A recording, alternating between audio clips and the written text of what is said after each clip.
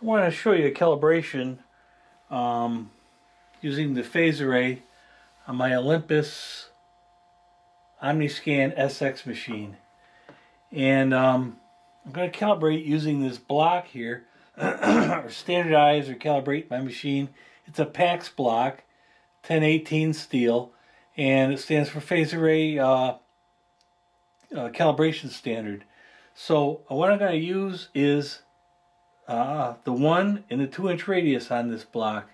So to get started, go to part on your wizard, hit start,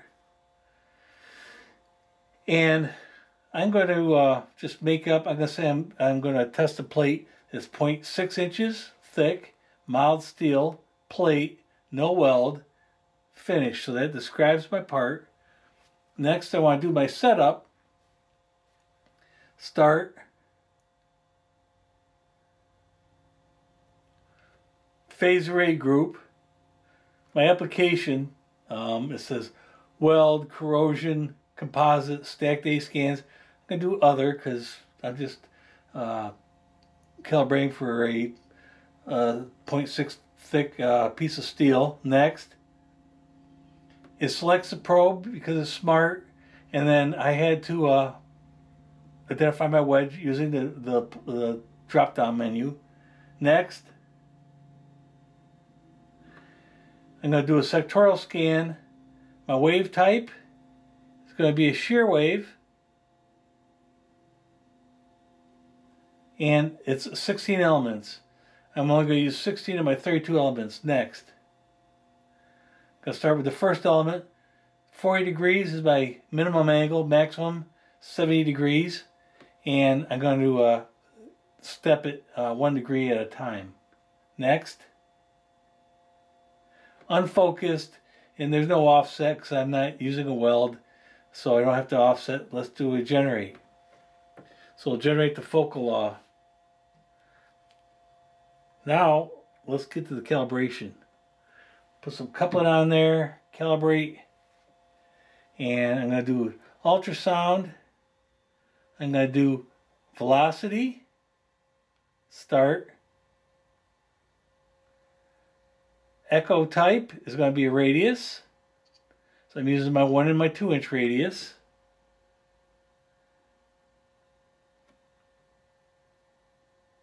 Radius 1, telling the machine my first radius is going to be 1 inch.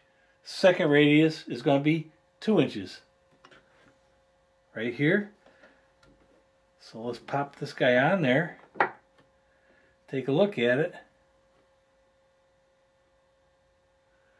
Right now I'm sitting at 40 degrees. Got quite a bit of gain there. Well, let's do next. I'm sitting at my 40-degree angle. My range is 3 inches. Next. Now it wants me to tell, it says set gate A on radius 1. So my gate is set on radius 1. Let me take some gain out because I'm blasting off the screen. I want to take it to about 80% full screen height. And there we are. Sitting at right there. We're peaking right about 80% full screen height. So and my threshold is set at 10% full screen height. Let's get this position. So got position 1. Now it wants me to set gate A on radius 2. So let's move the start of my gate. Move it over here. Capture radius 2. Boom. And now let me take down the gain because I want to also look at radius 2 at about 8% full screen height. And there it is. And let me get the position. And accept.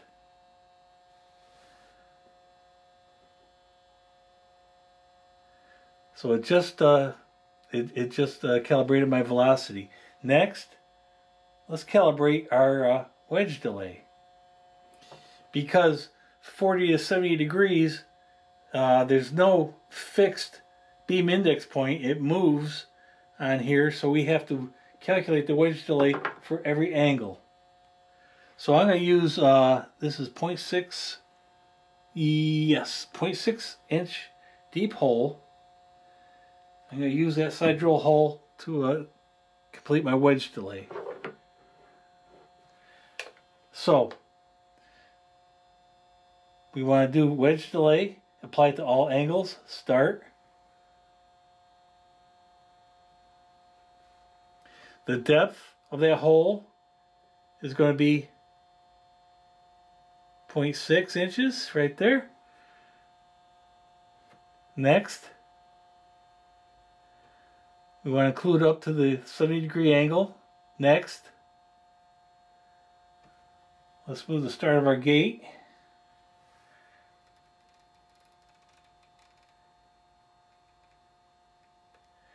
Here we go. Going to capture that.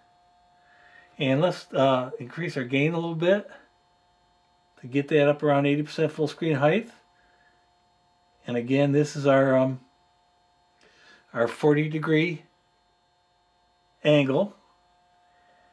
And let's do next. Now what it did, it has this window right here. And we're going to pull back and forth. And it's going to apply that wedge delay to all angles. Moving back and forth, moving that hole from 40 to 70 degrees. Let's do an accept, calibrate. First we want to calibrate it, calibrate the wedge delay, and let's do an accept on that. So now we've calibrated our wedge delay. Last is a 3-point calibration. Let's calibrate our sensitivity. And what that will do is that will give us basically 80% full screen height for all angles. Right now I'm sitting at 40-degree angle, about 80% full screen height. We want to apply this sensitivity to all angles. So press the start. And you can see 80%, there's our window. Now I want to pull back. We want to try to keep everything inside that window. Now as you can see, as we pull back in the higher angles, how that signal attenuates. Let's look at that again.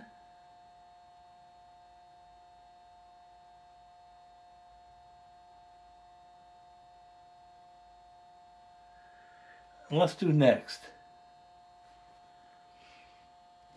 You'll include up to the 70-degree angle.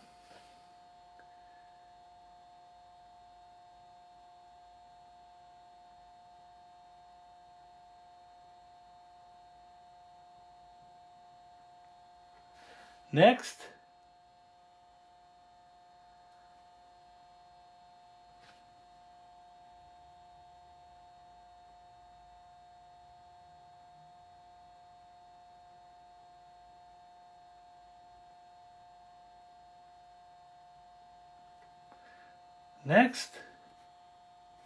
calibrate. Let's accept. So what we have here, let me move my angle from 70 degrees down to 40 degrees. So let's run up, see my 40-degree angle? Amplitude's about 80%. Now let's run that angle up to 70 degrees. Pull back. And at 70 degrees, I'm seeing at 80% full screen height. So for all angles, it takes in account the attenuation and holds our signal at about 80% full screen height.